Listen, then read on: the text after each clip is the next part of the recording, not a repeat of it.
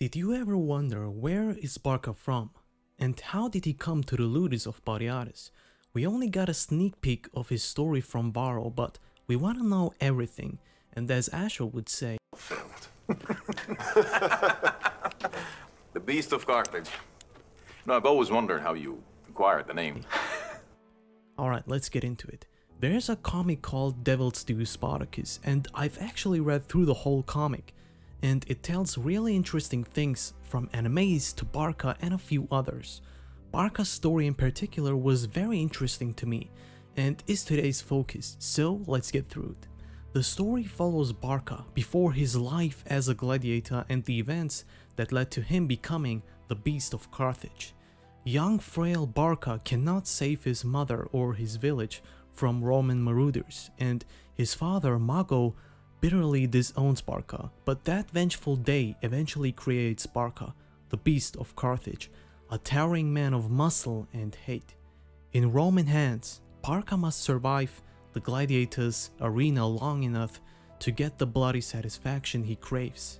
Barca, a carefree young boy who spends his time playing with his best friend Cyprian, and the two enjoy playing with birds. The two hail from a fierce warrior village, as Mago the chieftain and Barca's father tells them to stop, as he told his wife Elissa that their son Barca was becoming weak by playing, not a strong warrior like he should grow up to. Elissa told him that they are being children and should play whenever they wanted, as Mago is bitter at this choice, as Elissa consoles her son, telling him to enjoy having fun. Barca also had a grandfather named Hasdrubal, who was called the General of Death. His father, Mago, was known for his strength and expertise in the battlefield. Barca's village is a fierce warrior village, and every man must swear an oath once the proper age is reached, which Barca had as well. The village is in a region near Carthage, yet the exact name of Barca's village is unknown. His father despised Barca because he was not as he wished him to be, a warrior, only thinking about the battlefield and about fighting. Mago told Barca and Elissa that once he returns to the village from a raid, Barca will have sworn the oath and be ready, which was much to the disliking of Barca. Yet the return of Mago, Barca's father, proved to be too late. Mago, and most of whom protected the village, left to wage a war, which left the village of Barca unprotected against any invasions. On one such day, the Romans invaded and everything turned into red blood. Only few of whom could protect the village remained back, but they were too few to do anything. Elissa told Barca and Cyprian to hide in the closet while she confronted a soldier that broke in their home. Barca was forced to watch as his mother was being beheaded by the soldier, causing him to fall into a depression where he would stay by his late mother's side for many days until his father and the man of his village returned. Returning to his house, Mago found his son crying over his wife's corpse. Sad and angered, Mago blamed his son's cowardness for his wife's death and disowned him. Barca, now out of home and family, decided there was only one thing he could do, which was to train for many years. Barca became a formidable warrior throughout the years during this time. Barca and his group of assembled men had fought and defeated many Roman legions. Barca had then remembered the words of his father and remembered his heritage, that he is a fierce warrior, and that awoke the beast in him, which slumbered in Barca for so long, the Beast of Carthage, already in Barca's younger days. At some point during this time, Barca and Cyprian, his best friend, had become lovers and had marched their men towards Rome. Before they crossed a steep river, Barca had his men fill the water with the bodies of a group of Gauls they had defeated beforehand. The Gauls proved themselves useful, quoted Barca on his victory.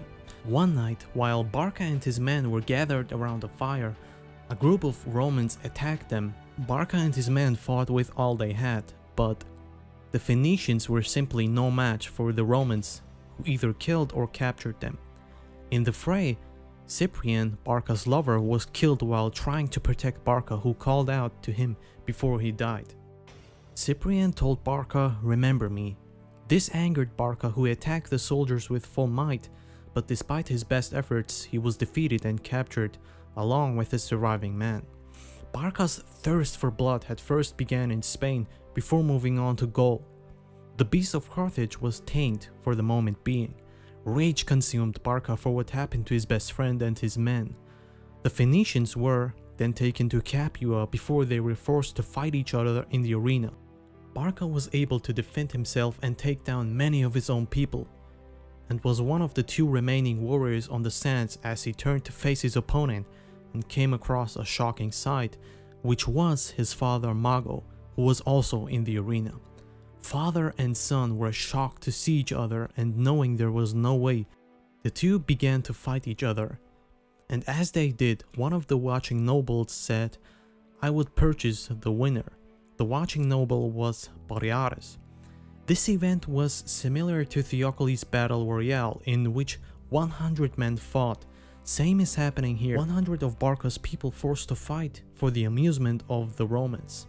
On the sands, Mago and Barca battled, and the both possessed an advantage. For Mago, it was strength and years of expertise in combat. For Barca, it was strength and youth. They fought for half a day, but eventually Barca gained the upper hand over Mago and was able to bring him to his knees. As he was on his knees, Mago looked up to Barca and, in an admiring tone, stated, "Barca, you are my son."